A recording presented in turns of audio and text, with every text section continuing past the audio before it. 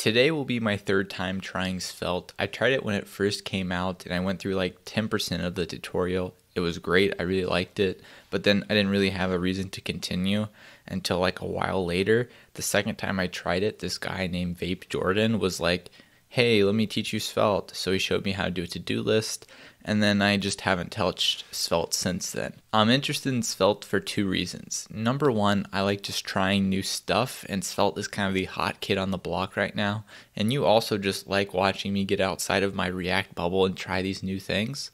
And then secondly, which is more important, that supposedly you can build smaller websites with this versus say using React, but not sacrifice on the developer experience. Svelte. And let's just go to the tut. And just like with Vue, I'm just going to go through the official tut on the website. I've actually tried a little bit of this, but I totally forgot pretty much all of my Svelte knowledge, but it should come back to me pretty quickly. But the tut is actually pretty amazing because as you can see, it has like a little editor that you get to type and try it out as it gives you like lessons on the side. And also it is just very comprehensive. As you can see, these are all the different things. So I have quite a bit ahead of me because I think I'm just going to grind through this and try this all out. And by the way, I should probably mention, for those of you that have no idea what the heck this thing is, it's just a front-end framework. Actually, I don't know if it considers itself a framework or not. But anyway, you can just use it instead of React, for example.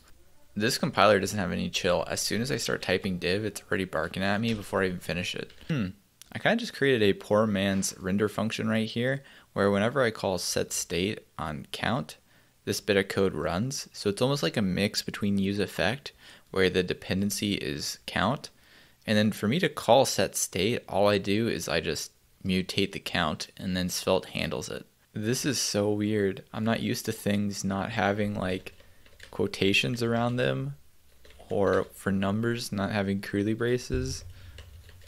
Like what?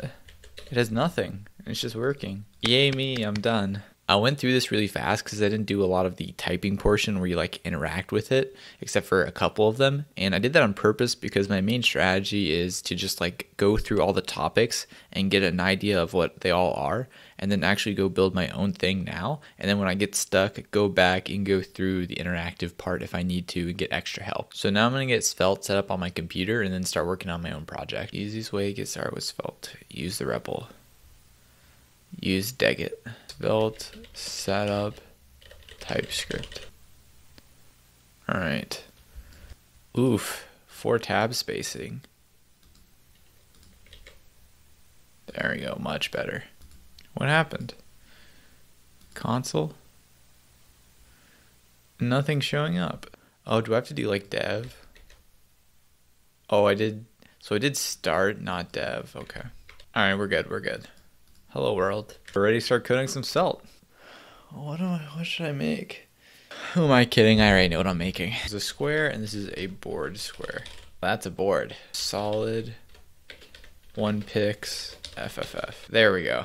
Can you guess what I'm making? You're wrong. I'm making the snake game where you go around and you bite things, or at least I'm trying to make that, but you gotta admit, that board is looking pretty sharp already, right? A cell can either be empty, a snake, or it can be food. Getting all fancy with my Svelte logic, like check this out. I got my class that triggers the empty class if cell is equal to empty, or if it's food, it's food, if it's snake, it's snake. But then like, I'm just a scrub. The cell name matches the name here. I could just stick it right here. Like, I don't know, can I do this? Can I do templates? Yeah, let's do it like this. And then I can get rid of all this code. I was getting too fancy with Svelte when I could just be doing this the entire time. I'm doing some wonky stuff and we're about to find out if this actually moves the snake or not. So I have this grid up here, right? And then I have a computed grid. And the computed grid just takes the snake's position and puts it in the grid. And then on mount, I set an interval, which, you know what, I should probably clear this on unmount so I don't have a memory leak, but I don't feel like looking it up, so we'll just deal with it. And then I just decrement the snake's position, and it should like recompute it, I think. But let's see if it does it. It went that way. I actually wanted it to go up and eat, but it looks like it did work. Let's see. Yes, it's a little slow, but it works. So it kept the snake's old position, so I just need to wipe the snake's position beforehand. Okay, nice. Now it empties. Cool. I think the algorithm to update the snake is I remove the last element in the snake position, and then we append a new head on it. Snake's out of its cage. I'm a loser. Arrow left.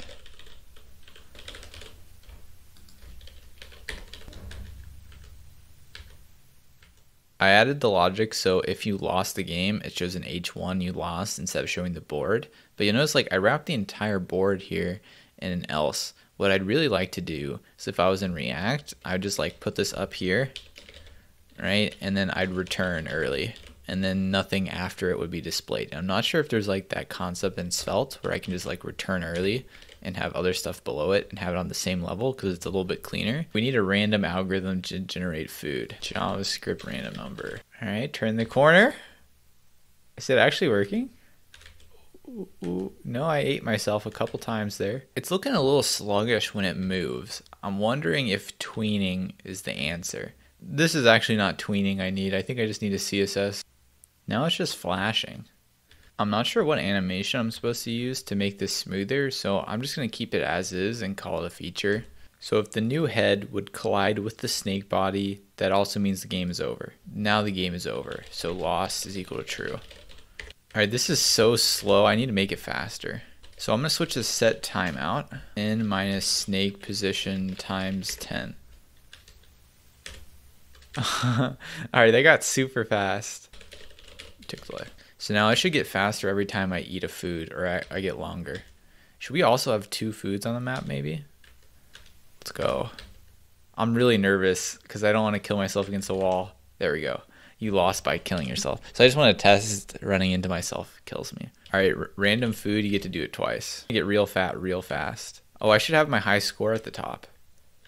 I ran into myself like a pleb. I should still show the map so you can see how gross of a loss that was. All right, let's go. All right, we're starting to go a little fast. Okay, we're going really fast. Now we're really... Dude, it is so hard after 20. I don't think 20 is impossible. We need to like... I need like some logarithmic crap to make this a little bit slower. For the purpose of this, we will just do a max length of... Let's do 15. It was getting pretty fast. Let's see how long I can get this guy. Let's go. Okay, we died. Wait. This should be a min. Min, not max. Alright, so it shouldn't get any faster than this, but this is kind of too fast, I feel like. Like, I can't even go for outside ones, you know? I'm just going in a gosh dang circle.